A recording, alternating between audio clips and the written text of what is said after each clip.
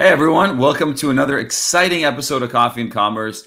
Super excited to have our first guest with you today, Ryan Steelberg, the co-founder and president of Veritone. Thanks for joining us, Ryan. Thank you. It's great to be here.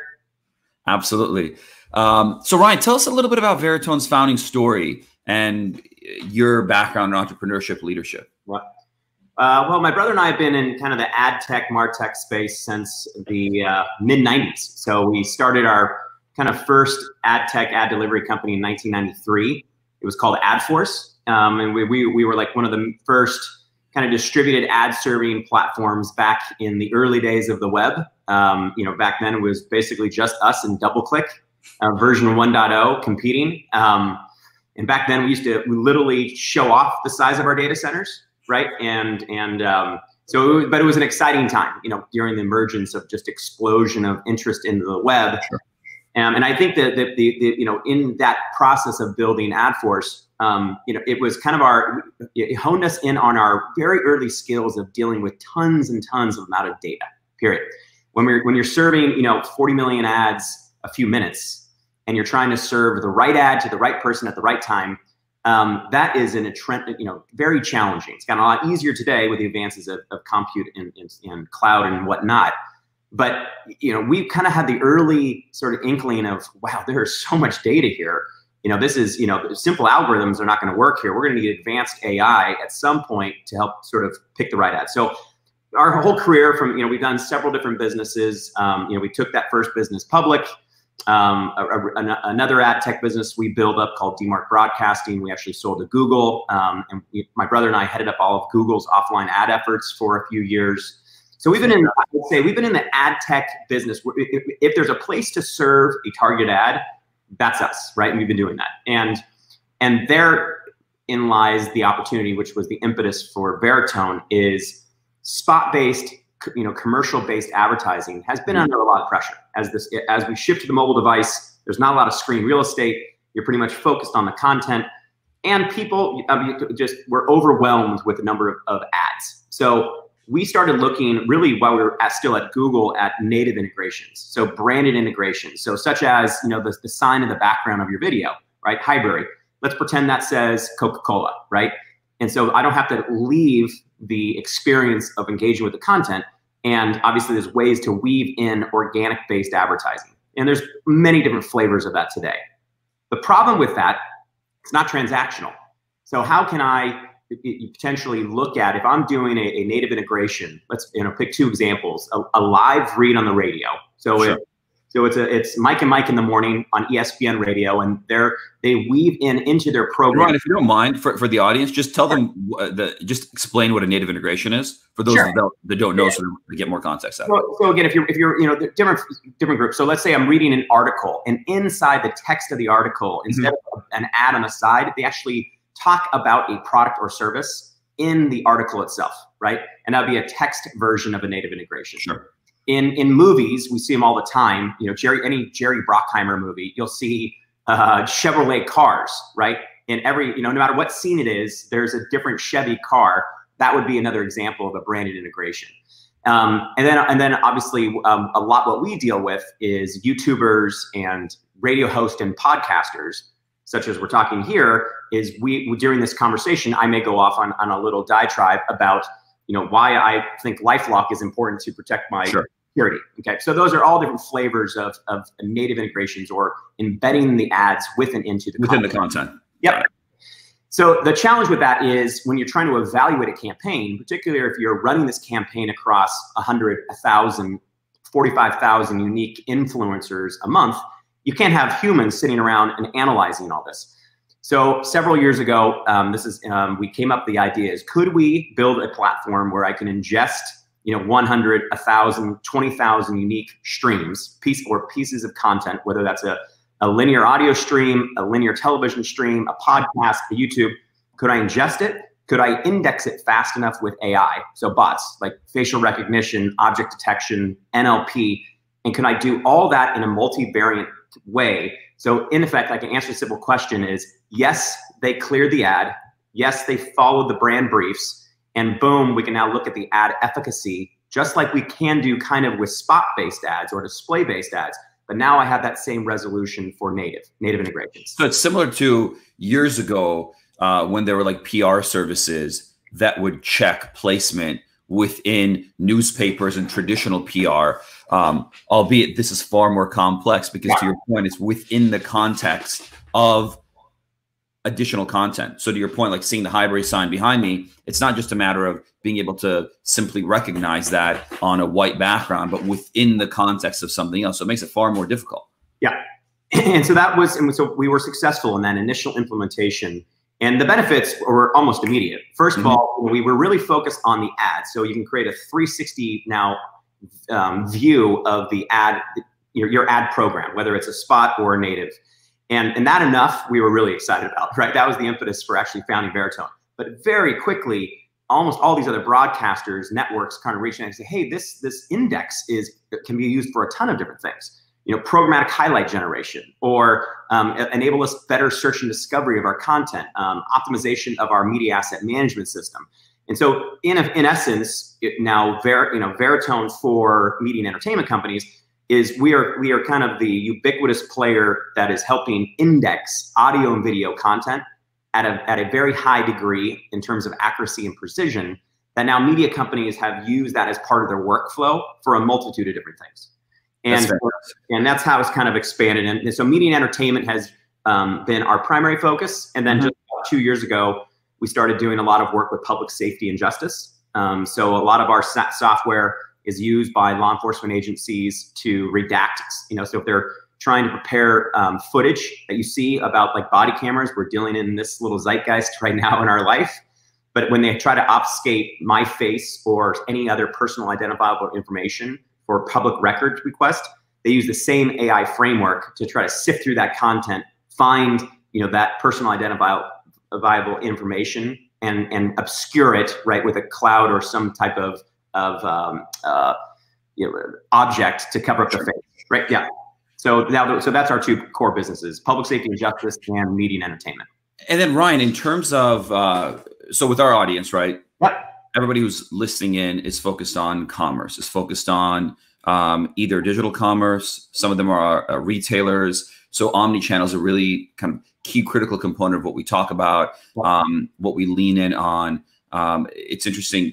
I read a recent study from Gartner that predicts that around 80% of all customer interactions will be managed by AI tech by the end of 2020.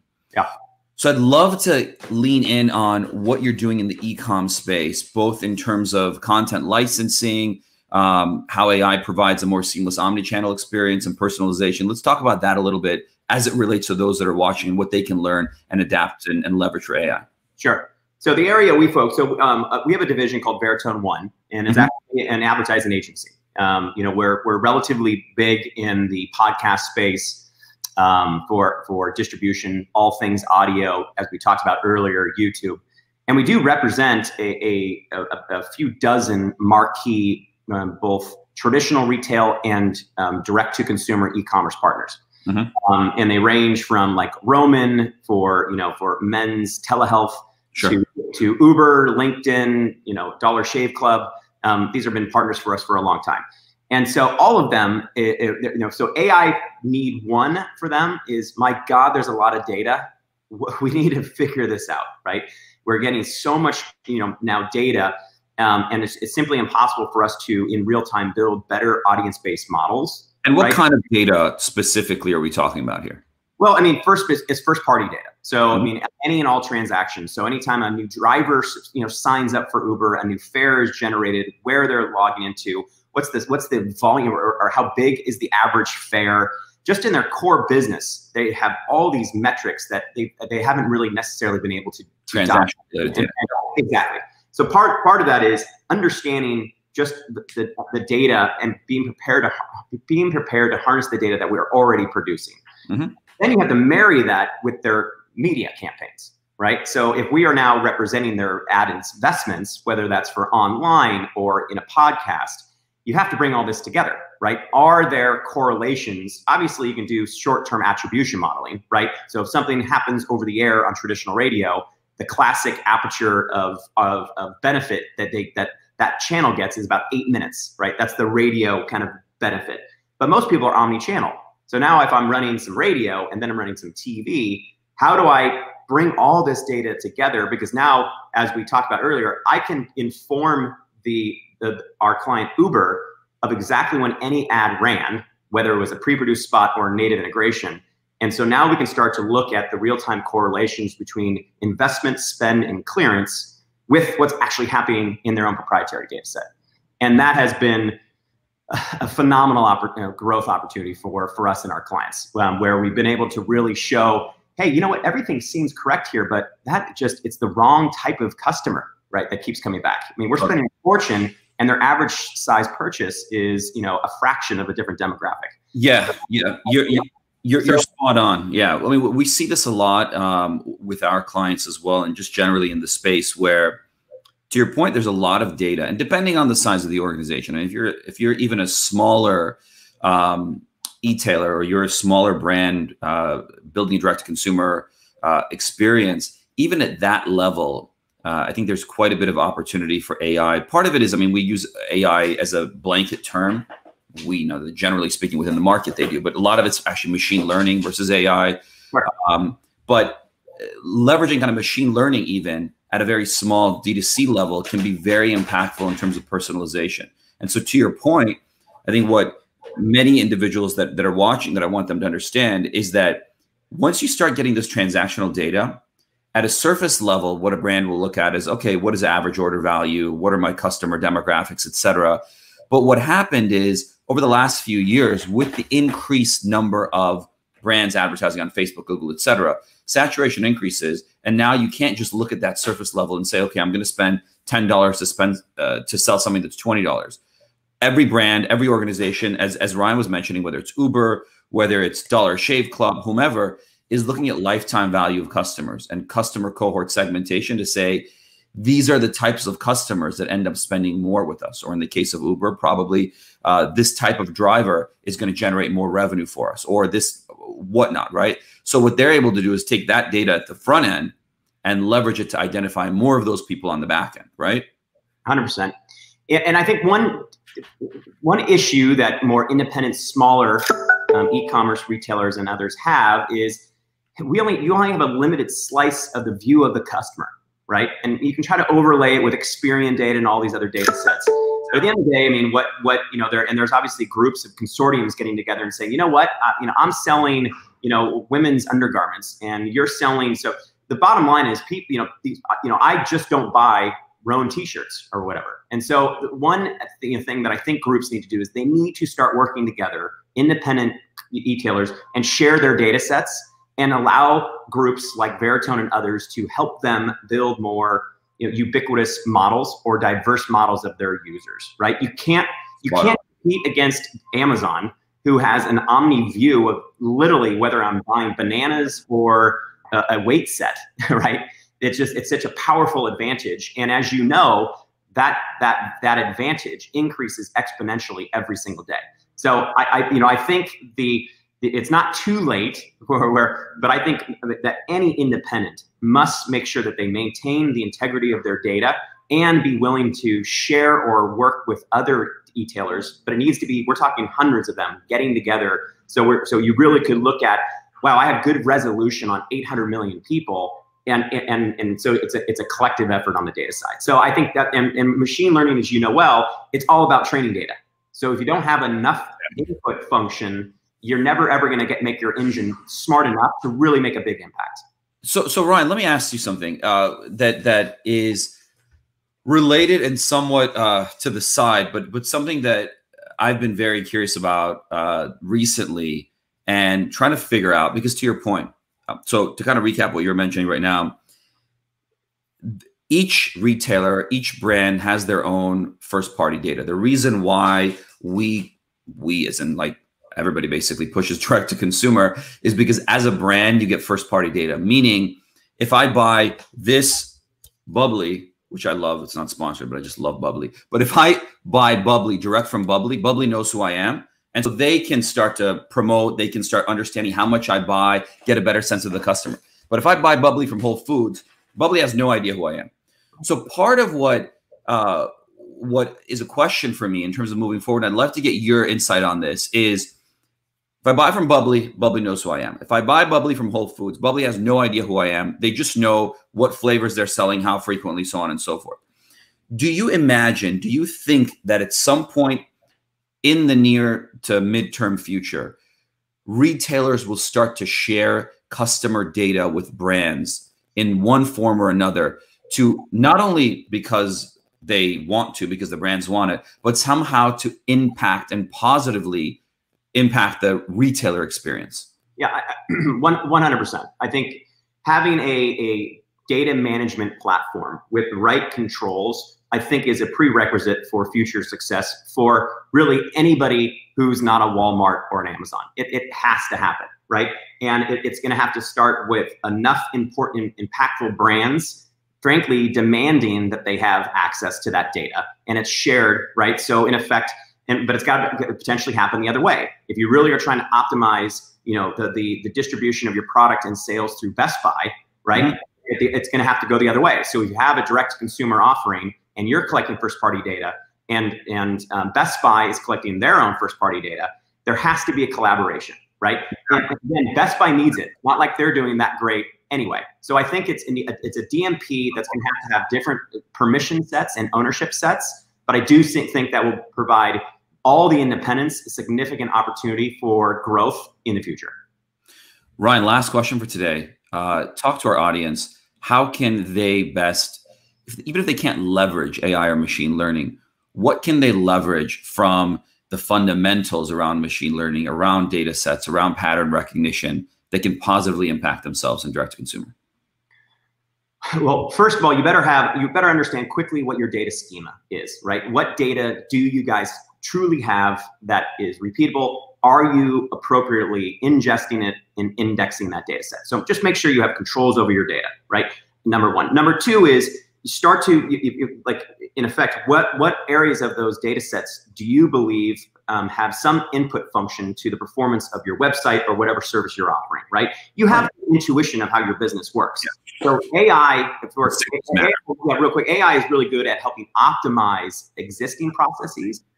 But it's the next level of saying, okay, geez, how do I then, take it to what's the force multiplier effect of AI? Bots, as we just talked about, customer service bots and AI, I think they're great. I think all of us can, it's frustrating. Sometimes we feel like we're being pampered just to stay on with an artificial customer service rep long enough to appease us. But I do think that will provide a big benefit. But overall, I think people just save your data, protect your data, and work with companies candidly on the advertising side, like groups like Veritone. Go play and learn Alteryx, right? Go find these ETL platforms, these data platforms. There's off-the-shelf low-code tools out there. Little plug for us, we have one called Automate Studio that allows you don't have to have engineers always trying to munge this data. They have tools out there that you can actually start acting upon, putting those into practice to improve the efficiencies and sales of your business. Ryan, this was an absolute pleasure. We'll have to have you on longer next time. We'll definitely schedule that. Thank you so much for joining and enjoy the rest of your day. Be safe, guys. Have a good day. Thanks. You as well. All right, folks. Up next, we have a gentleman that I admire deeply, a gentleman that helped us build VaynerCommerce, and we're very excited and honored to have him back, Sabir Semerkant, who is currently the founder of Growth by Sabir. Sabir, welcome.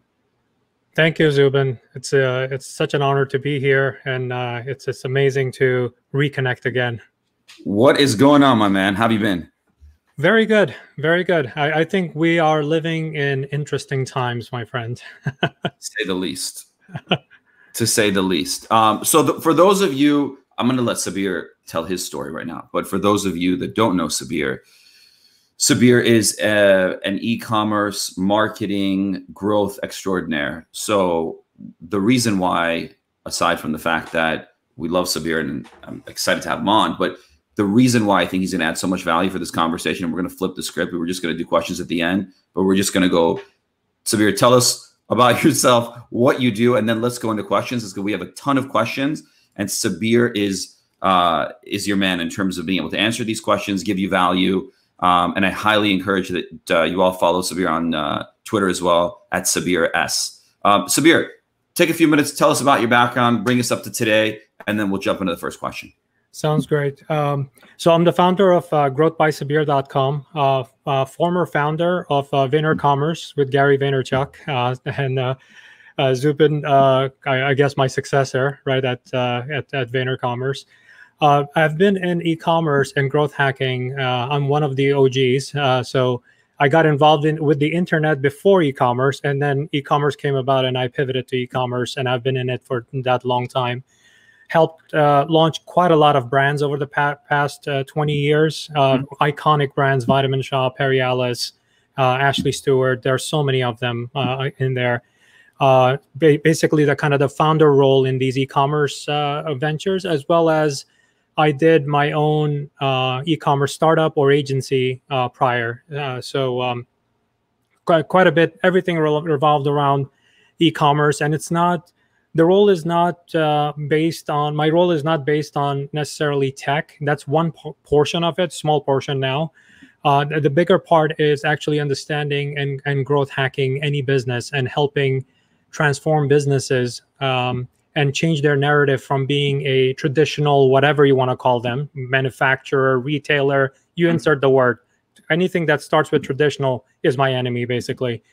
So I take that and convert that narrative to being a powerhouse of an e-commerce brand that happens to have that traditional whatever X label they have been involved. And besides Growth by Sabir, I am a strategic advisor on Shark Tank specifically for a recurring guest shark, Matt Higgins, who heads up RSE Ventures, and I've been involved in quite a lot of things. So recently, funny enough, my timing is always perfect. So I launched Growth by Sabir on March 1st of 2020. And my first goal for the first 2 weeks was to actually go and find a WeWork location so that I can find a space where I can go into the city. That meeting, I can tell you, it was scheduled 2 weeks later, and New York City was complete lockdown. So so that actually, I invested in a home office and started working, and literally we've been helping businesses grow their business, and it's an incredible time right now to grow your business. A lot of people are shell shocked and they don't spring to action, but right now is the time, incredible time, to invest in your business, to grow your business. You can see a scale up like this. A hockey stick growth for whatever business you have. Right now is the right time to do it. Excellent. Sabir, thank you so much again for joining us. Let's jump into questions. I think that's the most value that the folks can get at home here. So first, can we promise, before you start, can we promise you and I will deliver $1 million in value in Sabir, between the two of us? Saying, my friend, if we don't deliver $1 million worth of value, I would like people to stop watching this show. Perfect. All joking aside, the entire purpose of this show is to move the conversation forward and to make sure people at home are getting value. And the beauty of this show is that we have people from all walks of life and at different levels of entrepreneurship as well as business. We've got individuals that are currently trying to figure out what they want to do, what they want to sell online, how do they want to leverage digital to make a living for themselves. We've got those that have been doing it and want to grow. And then we have individuals that work at large multinational corporations that want to get a better sense of direct to consumer. And so that's the beauty of this show. And so I think in terms of value, absolutely, we want to make sure everybody gets value. And that's why oftentimes we're talking like Ryan speaking at a very kind of enterprise level, which is fantastic. I just want to make sure that everybody that is not at that level yet still gets value from the conversation. That was an awesome interview. While I was in backstage, I was listening, actually. That was great.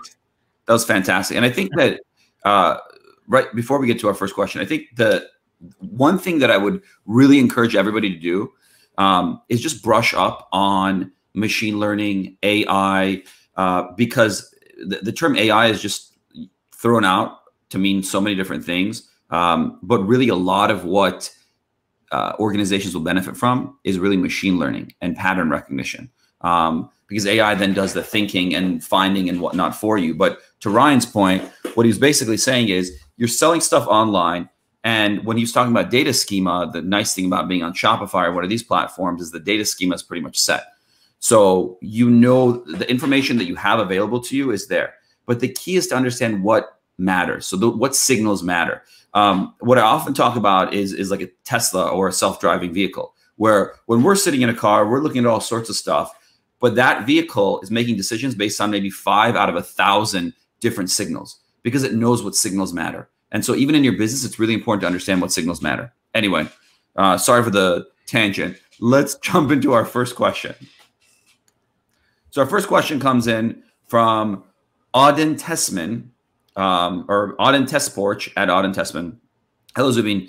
So you had to close physical store and pivot it to online only in order to drive traffic without built-in niche digital magazine, interview article based. So turn my little leather shop into a media company. How do I keep building brand while still getting sales? The most important question. Sabir? Sounds good. I think number one, so Auden is on the right track, right? Content is king. You know, you have to produce. So there are different types of content when it comes to e-commerce, right? From an e-commerce sales standpoint, right? One obvious one is you talking about your product all day long, right? Mm-hmm. It's Gary Vee talking about wine, right? So that's one part of it. But what made Gary Vee is his personal brand also. So a founder telling their story and talking about their trials and struggles and decision making and all of those kinds of things, it makes them endearing to the consumer. And consumers are looking for, they don't want to just buy a bottle of whatever you're trying to sell, right? They're trying to understand your, why should they buy from you specifically? And if you have a story that they can relate to, or they know that when they're making that purchase, it has a meaning, right? It has a meaning that you will contribute 10% of your sales to saving the dolphins, whatever that cause is. And you're sharing that in your content.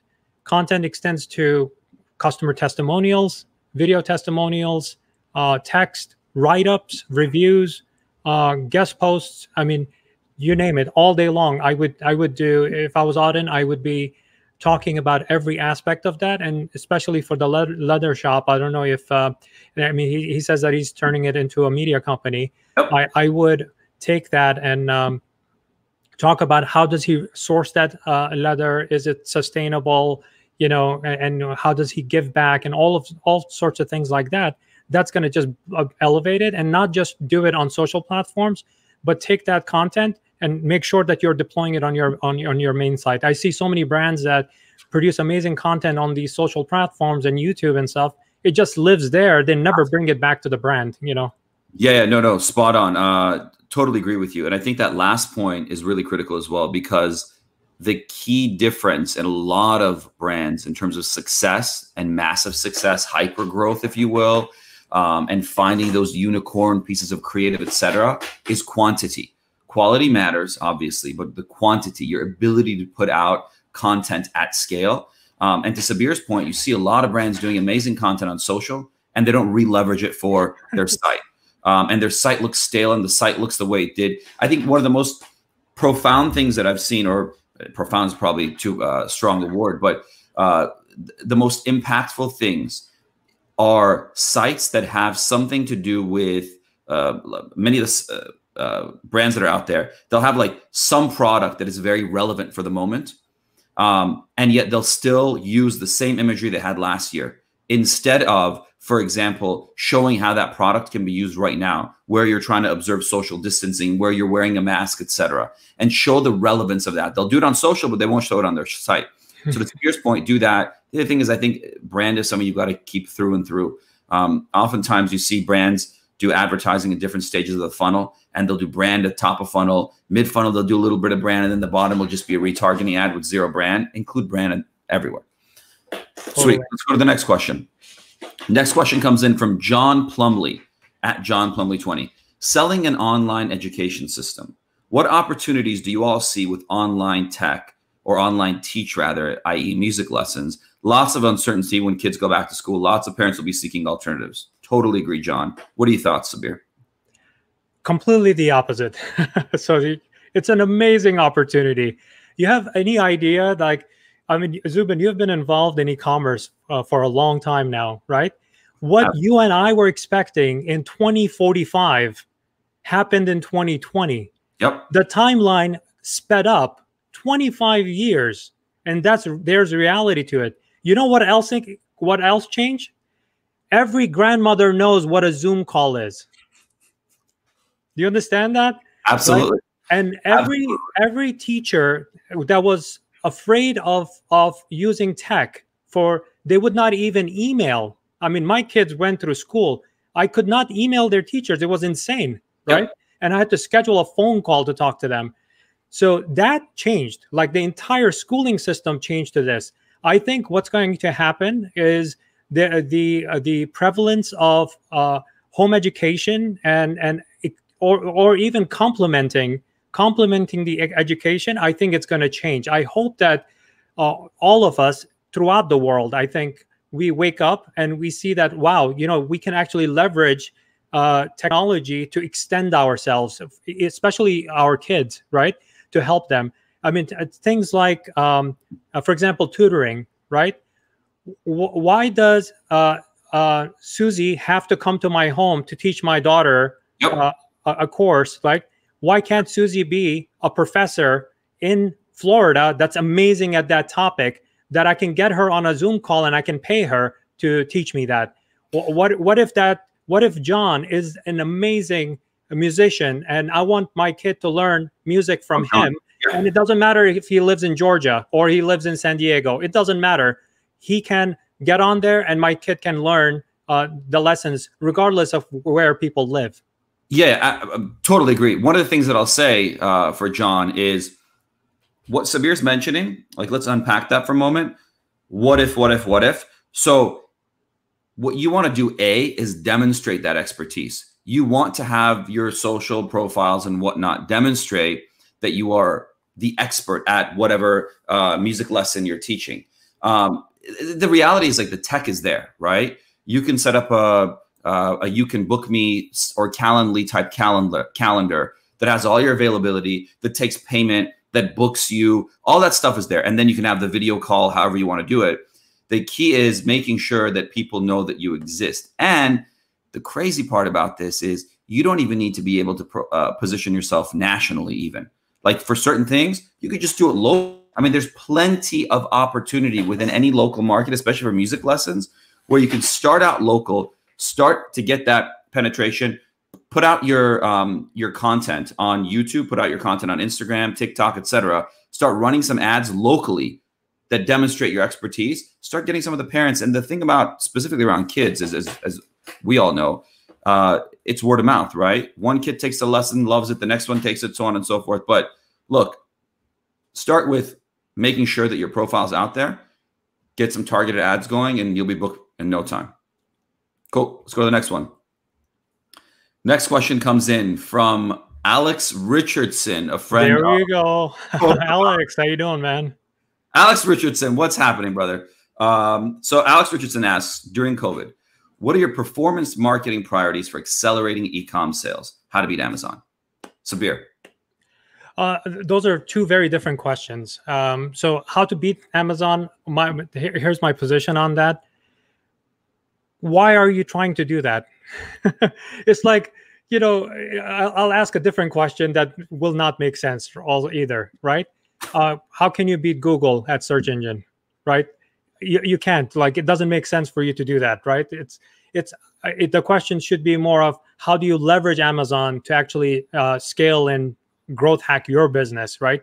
And benefit you, right? There are many schools of thought on customer data, who owns it, and all of that kind of stuff. I get it. But if you're not a retailer, but you're a brand owner, like, it's your brand being sold on the platform, regardless of where it's selling, as long as it doesn't hinder your brand equity and your brand positioning, sell it. Make sure that your brand is represented well and fully leverage the Amazon platform, and because Amazon is not just a selling platform. It's the from a product search engine perspective, it's the #1 product search engine. It's not Google, right? Yep. Google is a general search engine, not a product search engine, because Amazon gives you so much context into certainty related to your purchase. For example, customer reviews, photos, videos, you name it. People like it, 3,000 reviews, whatever it is, you're getting all of that context. So I think, I agree with you on Amazon. I think that's we could spend 2-3 hours just talking about Amazon strategies. Let's talk about the marketing performance marketing priorities. So my thought on this, and when we're working with our clients, the goal right now for many products, as Sabir mentioned, with the hockey stick growth, consumers want to purchase products online. There was a study recently that I was reading. It was by Where to Go.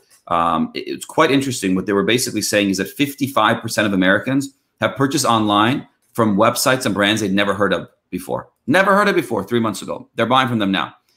So what is the performance marketing key there? The key is people are coming to your site, they're buying stuff, right? But you want them to continue buying from you, and you want them to become a customer for life. So in my mind, the performance marketing priority is making sure that they are aware of your entire catalog and that they become a customer for life. Because oftentimes right now, they're coming to purchase a very specific product that they need in the moment, but you might have many more products that are pertinent to them, but they don't necessarily know that they need them right now.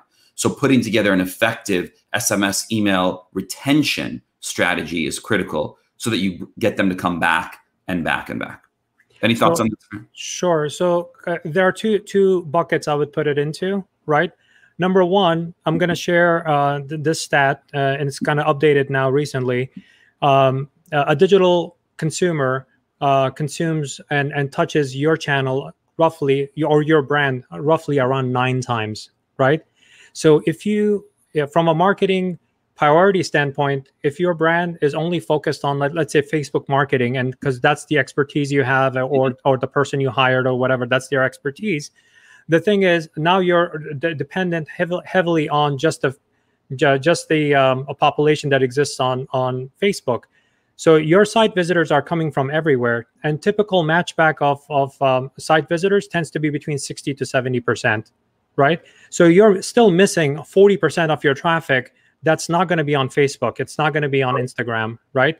So from that perspective, when you're spreading your your digital pixels and social pixels, make sure that you spread it across and invest in that pixel to at least start collecting the data. And then, and then you could actually do, to your point, besides the email and SMS marketing, I would utilize it the same way, and I call it CRM, retargeting. Yep. And it's your SMS, it's your email, it's all of your digital pixels, it's all of your social pixels, so that now I'm increasing my digital reach to that visitor that visited my site just now, right? So that's one a giant priority there. Practical way. Absolutely. Number two, what I would do in any kind of work you do, people end up landing on your site, let's say, if that's the ultimate goal. Remove all uncertainty from that. And during this kind of world event that we are going through, I don't want to use that word because it YouTube blocks your content, by the way, when you use those things, those specific worlds. So the world event that we are going through right now, the biggest uncertainty in e-commerce is if I place my order, am I going to get it, right? So you have to answer that front and center, right? Because I personally have even gone through this. They said that it's going to ship in 1 to 2 days. I placed it. It's been 4 weeks. No communication, nothing. It was not fraud. It was legitimate. But the brand never. These brands are big brands, and they were not communicating with me. They did not tell me that, hey, you know what? In our warehouse we have 100 people working in a normal day. But during COVID, because of with the pandemic and stuff like that, I have 15 people working every 4 hours. Okay, tell me that. I'm going to be empathetic to you with that. So I think full transparency, especially around my order placement and removing that uncertainty, is going to be huge, and your ROAS is going to just jump. Perfect. Thank you, Sabir. So we'll go to the next question. We're going to keep the next 10 or so kind of high level. And then feel free to reach out to Sabir and me. We can go into greater detail with you, just because I want to make sure we get through everyone. All right. So Teju at Teju Balaji asks, Hey, Zubin Mowlavi, what are your thoughts on Facebook IG and BigCommerce teaming up to create a direct-to-checkout feature on the platform? And how could this potentially play out for IG as a social marketplace? Could this rival Pinterest? So what Teju's asking us is really around Facebook Shop and Instagram shopping. The fact that it's not just BigCommerce, right? It's Shopify, it's BigCommerce, it's Magento, it's a number of them that have direct integration. So the key there is that you can sell the products or a subset of the products that you have on your Shopify, BigCommerce, et cetera, stores on Facebook Marketplace. And once the order comes through, it basically processes directly in BigCommerce and the order appears there. And so you can fulfill it and manage that order and customer information the same way you would before.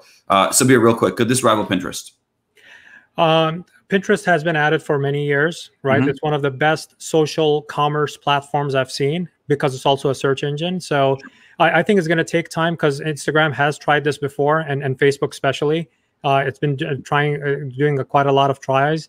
But I think a lot of people can take a cue from Amazon and create a closed system to actually get brands to actually sell really well and also for consumers to purchase on their platform.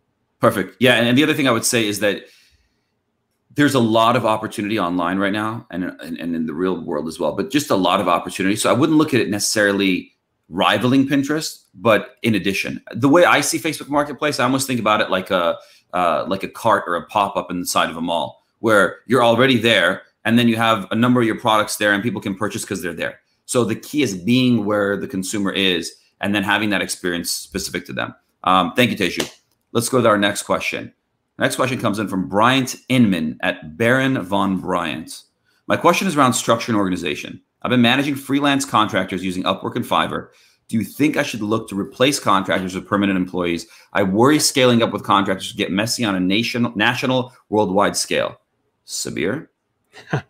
So I've done this many times over. Actually, there's a great site. I stopped using Fiverr and Upwork because I just got more mature about like freelancers and stuff. I actually use onlinejobs.ph. It's a Philippines, like my man in Philippines kind of a thing, you know, and it has better talent on it. So that's just one recommendation. They're not paying me to say that. I just use their platform. With freelancers, the thing is, it's like kissing a lot of frogs, right? There are a lot of very, very poor quality freelancers out there, right?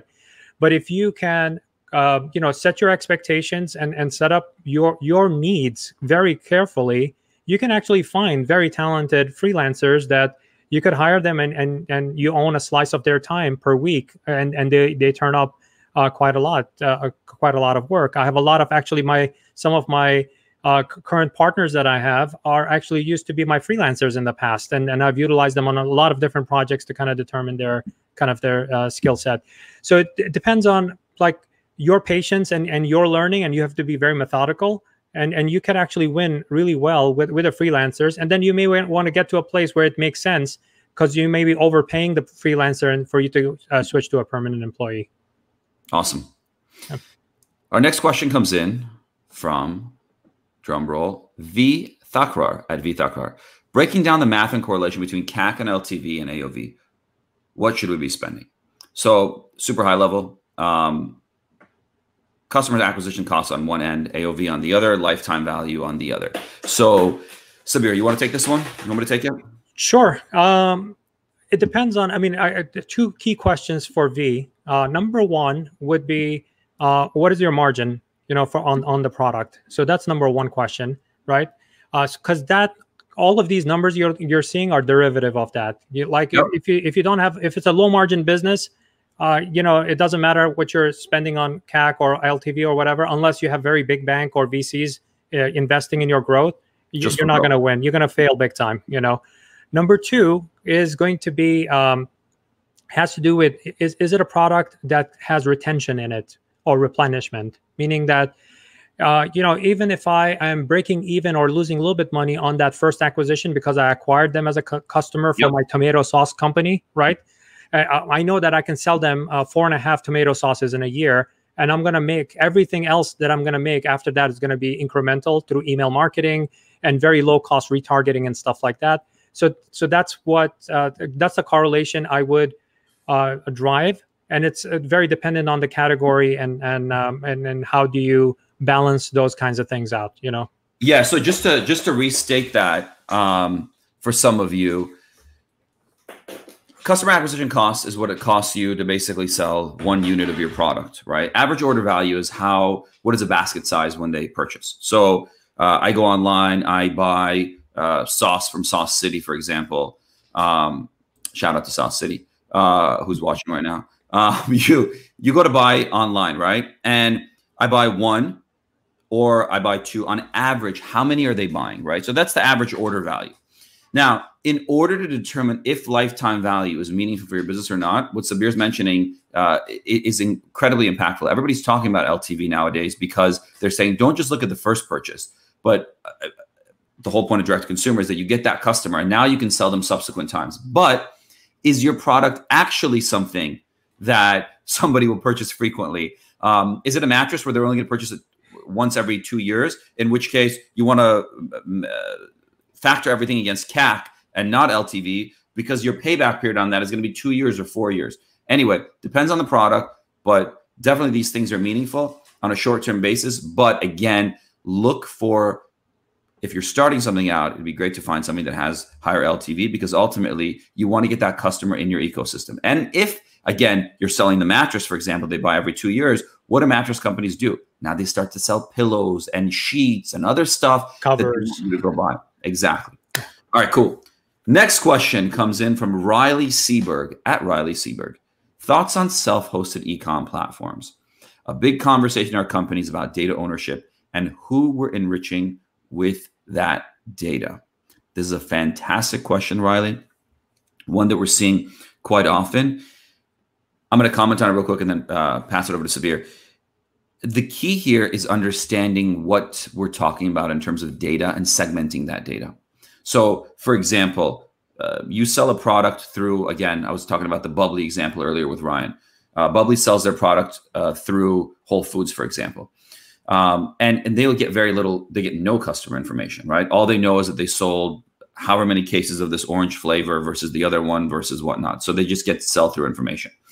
When Bubbly or any other brand, if they sell, for example, on Shopify, right? What are they getting? They're getting my name, they're getting Sabir's name, they're getting our address, they're getting all information about us. Plus, if they enrich it with the ad data that's coming in, and then they integrate it with Klaviyo and Yotpo and whatnot, they're getting all sorts of information on us. Now, the question is, what information does Shopify have? And why does it matter that Shopify has that information versus me? So the benefit, I think there's a very small and very specific use case why you would want to manage your own e-com platform, to have all of that data and not let anyone else have access to it. But for 95% of organizations, Shopify, BigCommerce, Magento having that information in addition to yourself should not impact the outcome of your business or the growth of your business. It's really understanding what data set matters to you and what is going to move the needle long-term for you, and why an e-commerce platform having that data set would impact you. Sabir? So my view is very different. In 2020, so the reality of you... I love having Sabir on. He doesn't agree with me.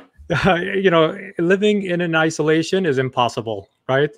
In order for you to run your business, you're going to run advertisement with Facebook and Google, and probably you're going to sell your widgets on Amazon, right? Those are the 3 biggest data companies in the world right now, Sure. So compared to that, looking at the e-com platforms, that's like looking at a very small issue compared to the gigantic issue of data privacy and ownership and stuff like that, which is, the holy trinity of Facebook, Amazon, and Google.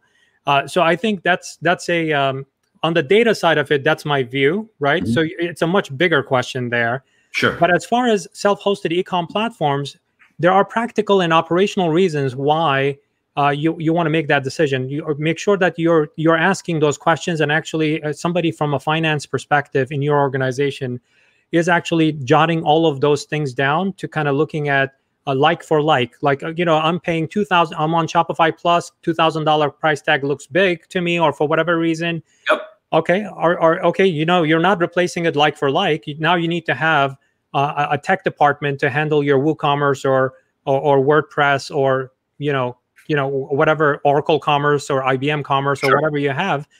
Are you going to invest in that kind of in infrastructure and IT? Every head you have, every person that's walking around in your IT is on average is going to be 85 to 100K at a minimum. So if you have 6 of those, that's 600K. So just be very practical about, does it make sense from a financial standpoint? But if you are from an e-commerce revenue standpoint, you might be at a place it makes full sense for you to take that on, because now that fixed cost is lower than what you're paying on all of the online platforms. So it becomes a very practical decision you would need to make. So basically, Riley, DM us and we'll chat about it. Yeah. All right, let's go to the next question. The Dan Palin asks, at the Dan Palin, can you address challenges of operating out of remote locations such as Alaska? The reason why I liked this question, I wanted to address it. I don't know anything about operating out of remote locations such as Alaska, but what I do know about is that there are others doing it. And the key here, whether you're in a niche industry, geographically, you're in a certain area, reach out to others that are doing it. And you'll be surprised at how many of them are actually open to sharing their experiences with you and helping you navigate that for yourself. Cool. Sabir? Yep. So I have plenty of friends who work from Bali and all sorts of remote locations, right? Some of the challenges, operating challenges, what you need to do is I would just turn this on its head a little bit. Find the right partners. If you're working with a 3PL, make sure that you have vetted them and they do a great job, right? There are some realities to working from remote location. Connectivity is a big one, right? Is your business going to survive? Very key question. If you don't have access to the internet for a couple of hours or a couple of days, right? I visited Bali and I was out of Bali basically lost internet connection for 3 days. If you're living in Bali and you're operating your business, or Alaska or Hawaii or anywhere else, right? Can your business live and work on its own without you being involved for 3 days? If the answer is that means that you have a good operating system built for your company. Great. Thank you, Sabir. Our next question comes in from Alexander Chibik at Lightsvart. Thoughts on how to market a perfume brand starting from zero direct to consumer? What are your thoughts, Zubin? I think, and this is something that we've been thinking about for some time with clients internally, et cetera, around products that you need to smell, touch, feel, taste, et cetera. Now, with that being said, let's look at other categories. Let's look at organizations that sell food online. Let's look at things like Freshly that have just exploded. You can't even taste the thing, right? But what they do is they bring you into every other aspect of that lifestyle except for that thing that they're selling, right? And they do that in terms of visually stimulating you otherwise. I think the key with perfume is, I don't know what the actual answer to this question is. Like, I can't give you a definitive, but what I can tell you is that you have to know what your brand stands for and what your lifestyle is, who you're targeting, and make sure you continually reinforce that on your site. Because obviously it's not the situation where they're going to go into a Macy's or Nordstrom and smell it and then you get them online. But take a look at like Le Labo, where it's infrequent in terms of the retail locations, and yet they're selling their products online because there's some meaning and some story behind the brand. Sabir, what are your thoughts? I think it's a reference point and replacing your senses. So let me explain. So references would be, if I was starting up a new perfume brand called Sabir, right? It smells spicy and I don't know, whatever, spicy pumpkin. Is that how you describe yourself? Spicy pumpkin? Yeah. Yeah. More or less, yeah. So what I would do is I would double down on influencers, right? If I cannot sense it, can I invest in somebody else's credibility, right? So if you have an influencer talking about a brand and they are involved in beauty brands and they do encourage and people trust their judgment and stuff like that, and they have a huge following and all stuff like that. So if I can change that reference point where I don't have a Macy's to go to, but I have XYZ influencer on Instagram that always talks about beauty, right? I'm going to first invest in that because I want to at least get that credibility that that person is saying that this is amazing, right? I mean, it's also same as very similar to when a new Samsung Galaxy comes out, you cannot hold it in your hand. Only the influencers have access to it before there's a major launch or later launch, right? So you are bought into the idea of actually purchasing that when it comes out because XYZ on Instagram or YouTuber said that, and you trust their decision. And now you're excited about it, and you're doing research, and you're moving from just general intent to purchase intent from that perspective, right? So, go ahead. Yeah, so that's number one. Number two, similar to that, I would also look into distribution channels and sampling, right?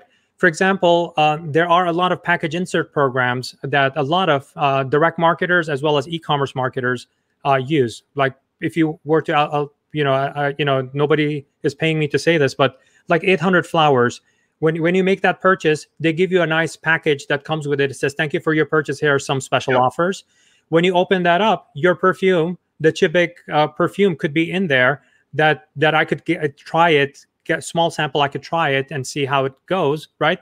And there's a whole industry of package insert program providers that you can work with those kind of agencies to actually take your product, deploy it into the other people's packages, so that when they get it, they get to try it, and then you can give them some sort of an offer to come to you, chibik.com, to actually purchase your perfume.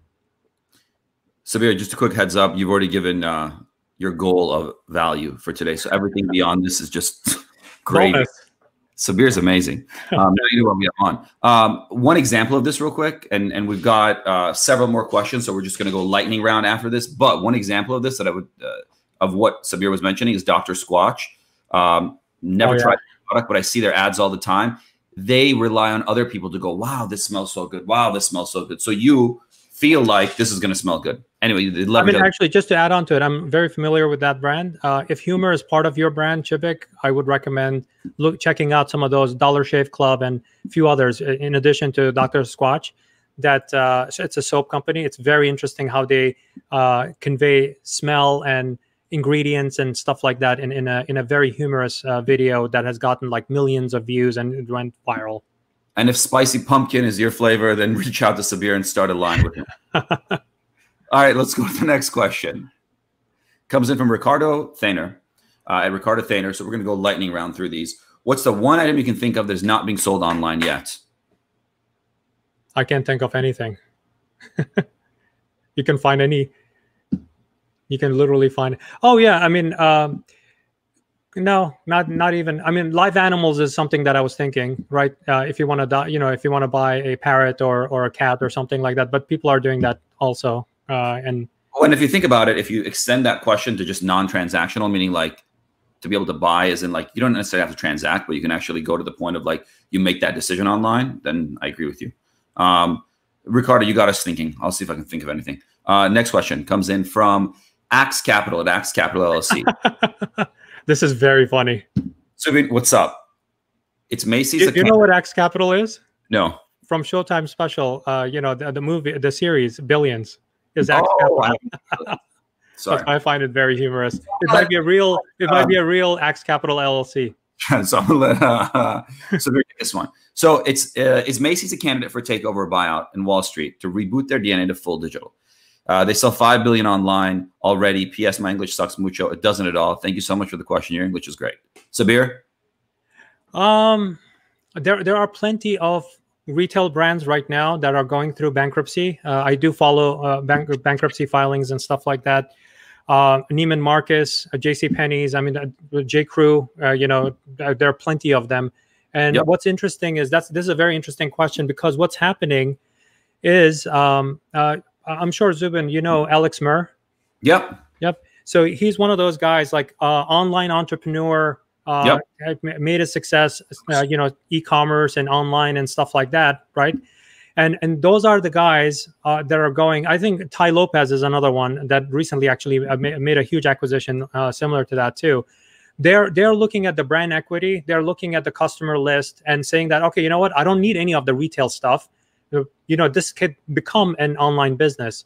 And they're taking they would take Macy's.com with the Macy's list and then invest in it because they know that that's a already established brand and established equity that they can take and leverage, and minus all of the headache of leasing and physical assets and stuff like that. They don't have to worry about that, and they'll just go with all the digital assets and CRM. Totally. Cool. Next question comes in from James Flynn at JamesFlynn_2. Given traditional retail is still such a huge market, do you think SaaS companies are missing a revenue stream by not having the physical product? Interesting. Yeah, go ahead, Zubin. My thought on this is that it's a different business model altogether, right? The entire purpose of SaaS, the benefit of SaaS, is that lack of physical footprint, as well as the fact that you can scale. You build once, you sell many times. And so I don't know that they're necessarily missing out, especially SaaS companies that are enabling retail and the ones that are enabling online. So perhaps the question is, can there be more SaaS companies that enable retail? Absolutely, they're out there. But in terms of them missing a revenue stream, I don't think so. Sabir, I think it's a different business model. No, I think so. Here's my thought on this. Take a company like Kroger, right? Very traditional retailer, right? They were working with a SaaS company. I forgot their name, something 59. They rebranded it. AI-based algorithm, SaaS. It's all about data analytics and intelligence and stuff like that, right? They ended up, besides working with them, they ended up actually acquiring the company, right? So the smarter retailers realize if the SaaS company brings a tremendous value to them, that means that also they could also bring value to their competitors. So they're going and actually acquiring these SaaS companies to make it part of their offering, to kind of take them out of the market so that competition doesn't have access to that intelligence or secret sauce or whatever you want to call it, right?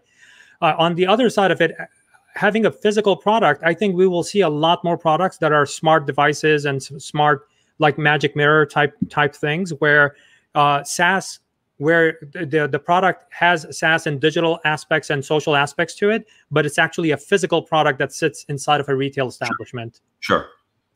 Or like a Peloton or whatnot it's a physical product that requires a SaaS component. All right, 2 more questions. Next question is from Ramon Mena Licharak. Moving from physical retail to e-commerce, social networking create traction. But how can I build the experience when you have lots of products to show? By the way, I sell books. Thank you for that context. It's actually helpful. Very helpful. So here's the thing.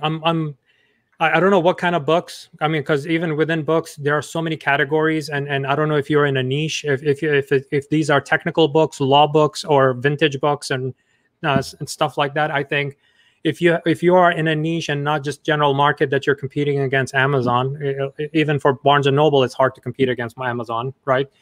So if you are in that sort of a experience, I think you could take a lot of those real world or traditional experiences, right? Having an author and reviewing it and having an audience and stuff like that. All of that translates to social content and creative content that you could bring to build those kind of experiences. So that's number one. Number two, if you have a general store with, let's say, 1 million titles, right? Can you create online only brands that are specific to niches? Sure. Like legallawlibrary.com, right? Mm-hmm. That's not Zubin bookstore, right? But that's one online brand you have. It doesn't have to match your physical store. And what's great about it is you don't have to worry about all of the baggage that you have because of your logo or whatever, because you're starting from zero, and you could call it and do whatever with it you wish. And you could create this completely an online experience that kind of extends your brand. And you don't have to even mention Zubin bookstore. It could be completely legallawlibrary.com. And then underneath it, it says Zubin bookstore LLC, It's almost like inconsequential. Awesome. Last question comes in from Gustavo Munoz Castro. Sup, Zubin. Sup, Gustavo. My wife is making an online store for the first time, selling a kid's toy. Should she go all in on Facebook Marketplace or startup on Shopify and send all traffic there? My thoughts on this is multi-channel threading is key. You don't want to distribute your efforts too much, but you don't want to just stay in one place. When you're starting out to begin with, you're going to be hard pressed to get people over to your Shopify store. However, build your Shopify store, connect it with Facebook Marketplace, so it's feeding Facebook Marketplace. When someone places an order there, it comes into here. You start to send emails from here, SMS from here, and you start to get customers here. Sabir? Selling a kid's toy, the first place I will go, and actually, definitely you need to have your Shopify and make sure that you're publishing your catalog, not just Facebook, because also moms exist on quite a lot in droves on Pinterest. I would definitely put it on there. Mm-hmm. But the number one people keep on ignoring is Google is amazing at traffic, you know. And did you know, and Zubin, I know that you have a young child, right? The number one video on YouTube from a number of views perspective is a kid's cartoon. Yep. With 6.3 billion. Yep. 6.3 billion with a B, right? That's just one. There's also this a Russian cartoon with bears on it and stuff. Each one of their episodes has 1 billion views each, and that's all. And kids are watching. They have moved from the TV. Their TV is on their iPad, and it's YouTube. That's what they're watching. I would run my ads against that and try to see, because I'm sure that because of billions of views, it's hard to get sponsorship within, but at least utilize YouTube ads to run my ads against those videos to bring a lot of interest and huge traction. And obviously, you have to do all the other things you need to do with social and things of that nature on Facebook and Instagram, and especially Pinterest, if you're targeting moms. Sabir, this was absolutely fantastic. I hope the audience got a lot of value. I realized 3 things today. 2 of them I already knew. 1, that you're amazing. Thank you. That you're able to. Thank you for having me. 2, that the audience loves you. Just look at the comments. But the 3rd one that I wasn't aware of is that there's actually quite a bit of demand for Sabir by Sabir spicy pumpkin. So let's talk about that offline. Actually, Adriano is a client of mine in Canada. That's awesome. Love you, Adriano. Because I mentioned tomato sauce, and he actually makes pasta sauce. He's a manufacturer. MarinelliSauce.com. MarinelliSauce.com. Sabir, we're going to have to do this more frequently. Loved having you on. Thank you so much for coming on. Thank you for having me. Absolutely. The rest of you, thank you so much for tuning in, and we will see you very soon. Thanks, everyone. Bye-bye. Thank you.